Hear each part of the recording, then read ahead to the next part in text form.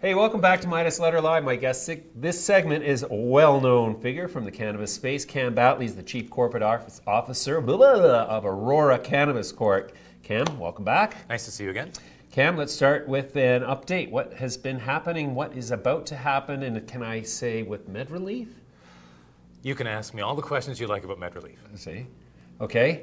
Is there a deal? Won't get any answers. That's great. Fantastic. Well, so thanks for your input. Thanks for coming. Next up, we've got, no, just kidding. Okay, so let's not talk about MedReleaf. Everything's been said publicly that can be said publicly. Driving around that, let's talk about what's new with Aurora. Since we last had you here, you announced the Medicine Hat project, Aurora Sun. Mm-hmm.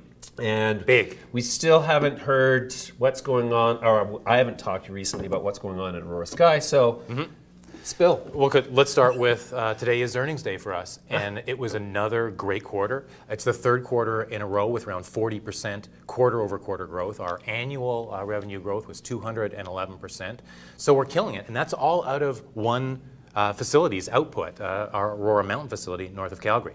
Now, Aurora Sky, this is where we're going to change the game, and it is on track, it's on budget. In fact, most of it's been paid for now. And we're anticipating still having our first harvest at the end of June this year. We've got all of our technology in there, from the robotic cranes to, really critically important, is the overpressure system. Because remember, it's a closed system. It's really an indoor facility with a glass roof. Right. So we've got our overpressure system in there, and the air filters. It's a MERV level 13 filtration level on in the whole facility, and level 14 in the flower rooms. So that's full speed ahead.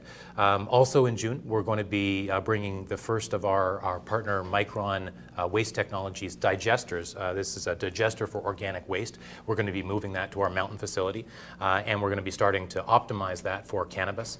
Our other partners, from Radiant Technology to Hempco to Can Group in Australia, are all doing well, and these have been great investments of shareholder money, because they've all appreciated significantly in value. So this is going to be the year where we go from being the fastest growing company in the cannabis sector over the last couple of years to the company that really defines the future of the industry. Because our Sky class facilities, that's the facilities like Aurora Sky, like Aurora Sun, like Aurora Nordic, the million square foot facility in Denmark, and like the TGOD, the Green Organic Dutchman facility we're building for them in Valleyfield, Quebec. These things really are 21st century production, and we're the first ones to define that. So remember, we acquired a company called Larson Limited. I met Tom Larson. And Thomas is the best in the world at what he does. Right. He designs advanced greenhouses.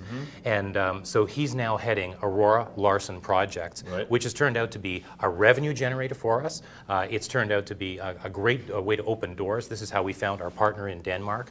And he's now designing and building and overseeing construction of about 15 facilities around the world. So all of this is happening incredibly quickly. Oh, and by the way, last week we completely closed the acquisition of CanAmed, and that integration is going remarkably well. We know they delisted because it screwed up our index for the last couple of days. And we're like, why is the index screwed up? Oh, CanAmed's been delisted finally. Well, that's great. So you guys are moving very quickly now.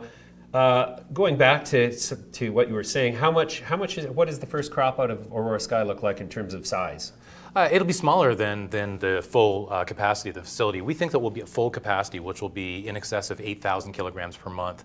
Aggressively, December, conservatively, more likely I would say January or February, and that's when we'll be at full capacity at that facility.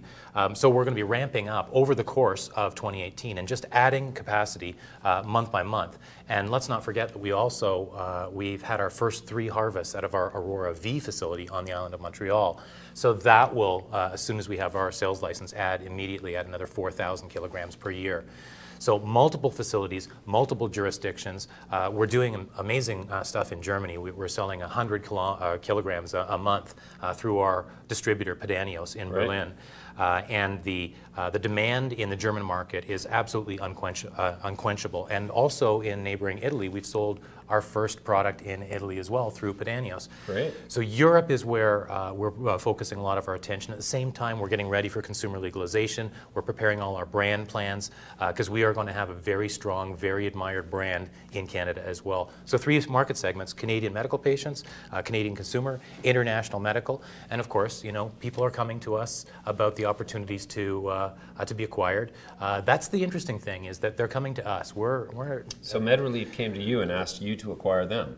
Let's just say that we've spoken with everybody in the sector. We've spoken with everybody in the sector, and there's a lot of speculation, a lot of rumors going around. And I want to caution people not to trade on these rumors, because we saw in the CanAmed experience that there were small investors that got hurt trading on news that was reported by reputable sources that turned out not to be true. Sure. It was based on rumor. So people need to be very, very careful. And more broadly, those of us operating in this industry, we need to grow up ourselves. We need to operate professionally. We can't be having this kind of stuff going on. We need to think about those investors getting hurt, and that's not right. Right. Okay. I have to ask, because I've been asking all of the ACMPR growers this, and in the interest of credibility, I do have to ask the odd question. Your cost of sales relative to your reported revenue, was the our cost of sales was up a little bit. Was up? Yeah, it was up just a little bit. Okay, but was your cost of sales negative? Our cost of sale. Oh, you mean because of the biological assets? Right. So this has been, it's funny, I talk about this with our CFO, Glenn Imbett, who's amazing all the time. It's something that makes 0 sense in this industry. The accounting rule under IFRS, where we're required to report the fair value of our biological assets. Right. But you can actually end up with your gross profits being higher than your revenues, which makes no sense. And that's why good CFOs like Glenn, they add a lot more information. So Glenn breaks out, for example, sales of cannabis, dried cannabis versus oils, sales in Canada versus Europe. He breaks it down in other ways. In fact, he actually puts in grams produced. And I think we're the only ones who actually report our grams produced, so that you can accurately and fairly and transparently track our performance, whether it's good, bad, or indifferent. Wow, that's one of the better answers I've had. So good. Great. So then, in terms of patient growth, how has that been inclining over time? Well, it's a little bit misleading in our most recent quarter, because although we only had a couple of weeks of CanAmed to consolidate, we actually did include their patient numbers. So right now, Aurora's patient numbers are, I think, in excess of 45,000. I should emphasize this, though. We're de-emphasizing that as a metric. It was really important because we lacked other metrics over the early years of the ACMPR and the MMPR. These days, especially with European sales coming online, the Canadian patient numbers is becoming a less valuable metric. For example, we're selling, anywhere from 20 to 25% of our revenues now are being generated in Europe. And we don't know exactly how many patients there are, because it's a different system that goes through pharmacies in both Germany and in Italy. So I think that metric itself will become less useful over time, but it's a big number to start with. Sure. In your view, what is the most important metric to measure cannabis companies by as an investor? By next year, it's got to be the fundamentals. So the balance sheet. Yeah. Right. So are you going to ask me about profitability?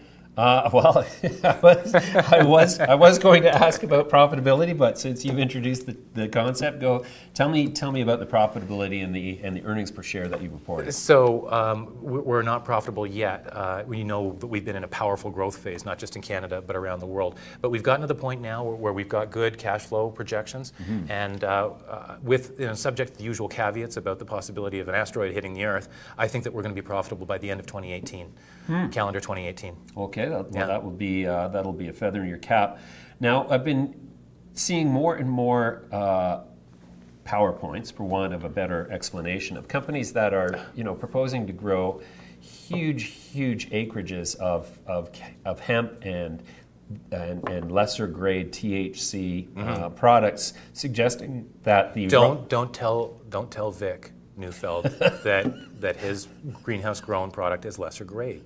Well, it will hurt his feelings, and I like Vic. He's a friend. Boy, oh boy. At least that response, I know I'm going to have Vic back in the chair soon enough. You'll have him tomorrow, and I'll be watching because I like Vic. Probably. I've been messing with the idea of getting Aurora, Canopy, and Aphria in this environment to have a conversation. Well, why leave out MedReleaf?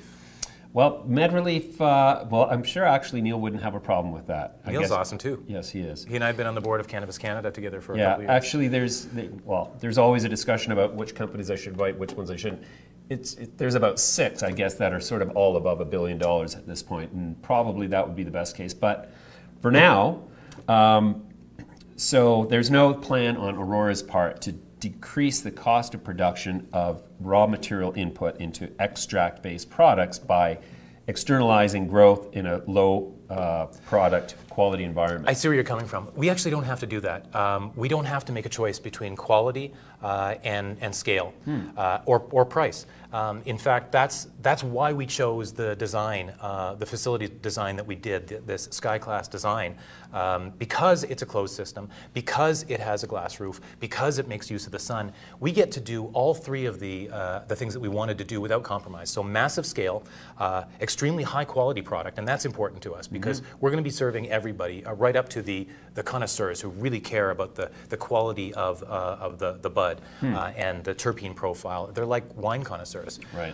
And we're not going to give up our reputation for high quality. So massive scale, high quality of product, and ultra low cost of production. So right now, I guess you'd say among the large players, Aphria is the cost leader, but we think that we can actually get below their benchmark at our new facilities, these hybrid greenhouses. And that is very, very specifically the point. We think that we're going to get well below $1 per gram in our production costs. Sure. Your European strategy is a matter of the public record at this point. What's the U.S. strategy for Aurora?